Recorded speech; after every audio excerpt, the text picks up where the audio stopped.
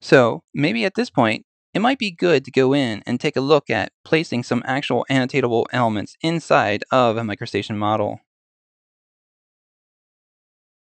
So we just saw how the current annotation scale had the ability to influence the items that were placed here already. Now let's take a look at placing a few simple annotatable elements in a design. To start with, I thought we might come in here and just place a room label similar to what we see in the adjacent rooms that we have here on the plan. If we go to the Annotate Ribbon tab and then select the Place Text tool, the first step is to always come in and adjust the tool settings. Our method is set to by origin, and here is where we can see the annotation lock icon and that it is enabled. Take note of how when I hover over the icon, it displays the annotation scale factor of 1 to 100. Now, we're going to come over to the text editor. It is here where we can select the text style from the drop-down menu.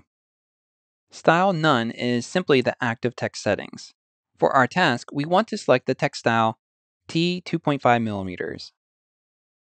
So now I just want to quickly open the text styles dialog. Here we can see a list of available text styles.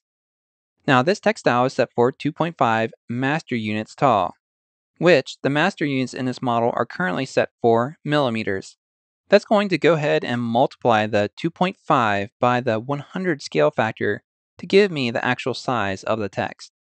So now I would like to cover some of the settings that compromise a text style. When you select a text style, its given properties are displayed over on the right-hand side. This is made up of 5 different tabs, starting with the General tab. Here you can come in and select from one of the available fonts. At the top of this listing, you'll find all of the MicroStation fonts. Notice the MicroStation icon to the left. As you scroll down through this, you'll reach the Truetype Fonts.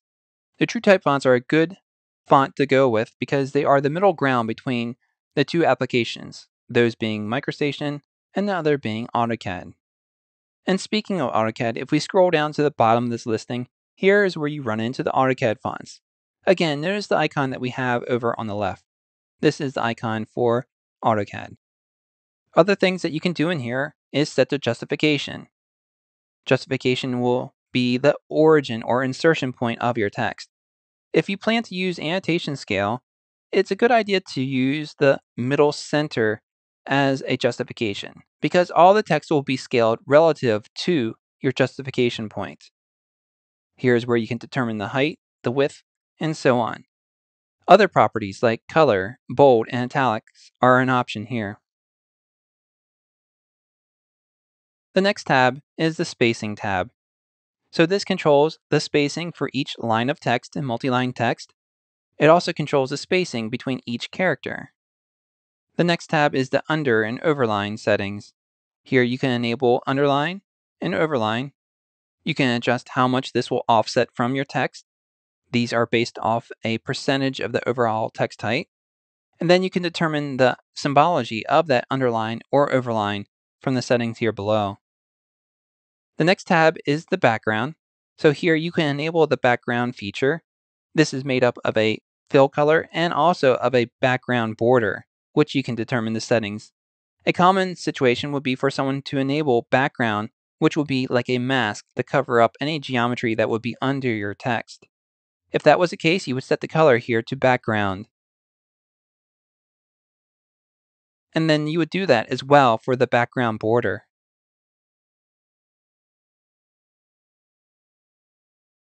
The last tab is the Advanced tab.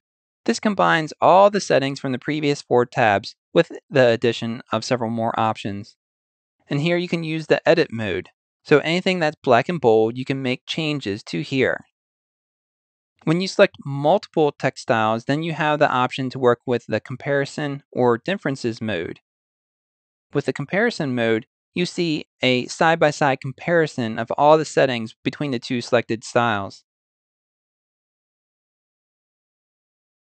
If you set this to the Differences mode, then only the differences between the selected text styles will be displayed.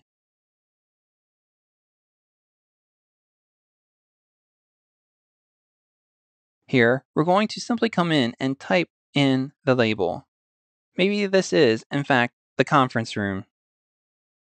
So this becomes very important that you know that there's a possibility that you might change that active annotation scale factor to make sure that the justification of that text is set to the most appropriate to correspond with that. Here, in this case, it's set to middle center, so it'll justify about the center point for that label. I'm going to go ahead and place that in the file.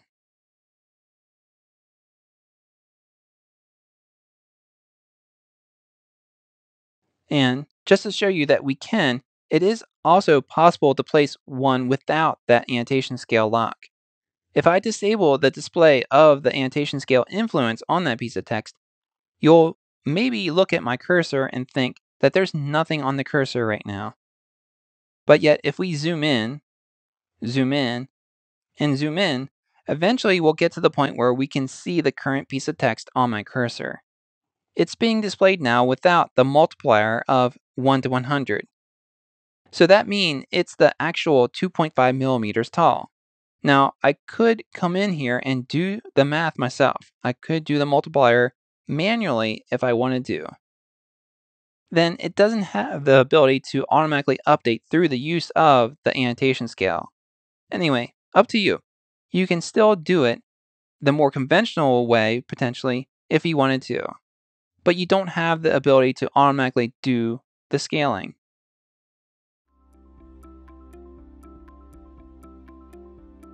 If you found this video helpful, please give it a like. If you want to see more such series, consider subscribing to our channel. Thank you, and see you next time.